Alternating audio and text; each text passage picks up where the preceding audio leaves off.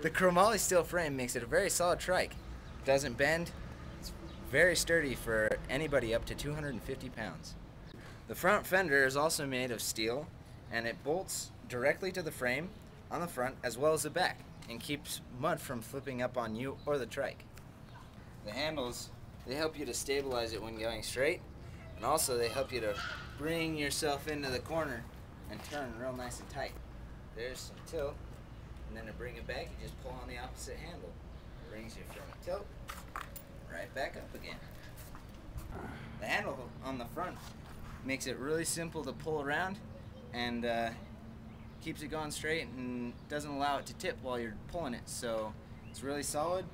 It also protects the chainring and anything else you may accidentally run into. Wheels are nylon construction, lightweight, and strong 40 psi up to 65 psi tires for a soft or more hard, sportier ride. The very short wheelbase of the trike allows it to corner very tightly and handle very fun.